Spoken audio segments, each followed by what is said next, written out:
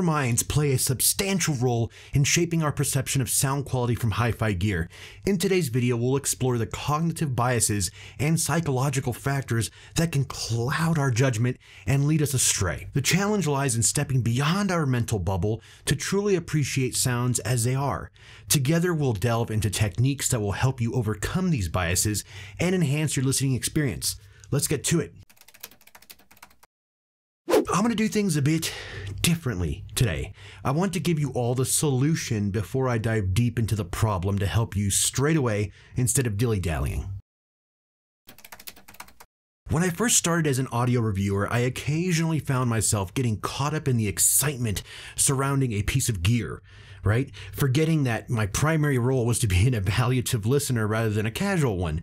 In order to maintain objectivity and provide accurate assessments, I had to train myself to disregard the brand and hype surrounding a product, focusing solely on its sound quality and performance in comparison to other equipment. To achieve this, I adopted several strategies to mitigate the influence of cognitive biases and psychological factors. First, I began conducting blind tests where the identity of the hi-fi gear being tested was concealed, allowing me to concentrate on the sound itself. I also made sure to volume match equipment during these comparisons, as small differences in volume can significantly impact our perception of sound quality. Developing a consistent evaluation methodology was another crucial step.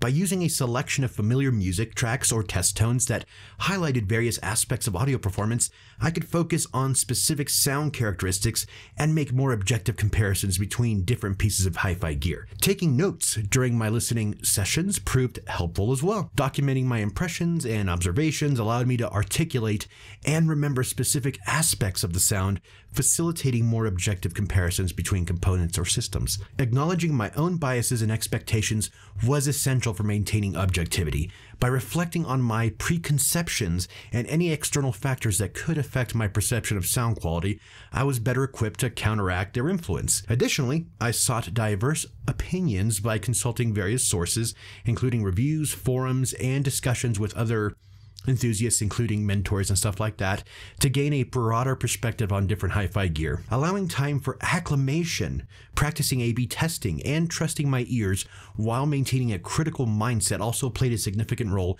in my growth as an audio reviewer. By implementing these strategies, I was able to reduce the impact of cognitive biases and psychological factors on my evaluations, allowing me to focus on the actual characteristics of the sound produced by hi-fi gear and provide more accurate, unbiased reviews. I just provided you with the solutions on how to mitigate the problem. But what is the problem? You know, our brains can really mess with our opinions on hi-fi gear. This reminds me of a skit a stand-up comedian, Nate Bargatze, did. He said, "One part of your brain is smart, and the other part is dumb. You can trick your own brain. That's how dumb the dumb part is. It's in the same head." I thought this was funny because of these cognitive biases and psychological factors that impact how we perceive and evaluate sound quality are in the same head that your reason and objectivity exist. So let me break it down for you with some examples. First, there's the placebo effect. Imagine you get a fancy new audio component and you're convinced it's going to make your music sound amazing. Just because you believe that, your brain might actually trick you into hearing an improvement, even if there's no real change in the sound. And the more hype around the product, the stronger this effect can be. Then there's confirmation bias. That's when we focus on the things that support our beliefs and ignore anything that contradicts them. So if you already think a piece of hi-fi gear is top-notch, you might only notice the good parts of the sound and overlook any flaws. Expectation bias is similar to confirmation bias. Basically, if you have high expectations for a product, your brain will process the sound in a way that meets those expectations, even if there's no real difference in quality. Anchoring bias happens when we rely too much on the first piece of information we come across. Like if you hear that something is high-end, you might automatically think it sounds better than it actually does, just because of that label. And lastly, there's cognitive dissonance. This is when you feel uncomfortable holding two contradictory beliefs, so you change one to make them align.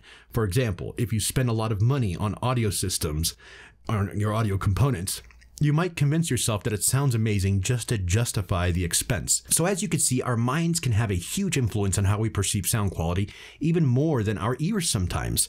Being aware of these biases and staying objective can help us make better judgments about hi-fi gear. I don't think we will ever fully understand the influence outside factors can have on not only our purchasing decisions, but our subjective opinions on the products we buy. In the beginning of this video, I laid out a blueprint on how to mitigate these symptoms of the mind.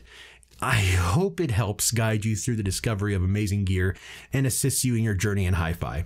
If it did, I would love for you to let the like button know who's boss. Put that coffee down. Coffee's for closers only. Subscribe to the channel and ring the bell to get notified every time a new video is born.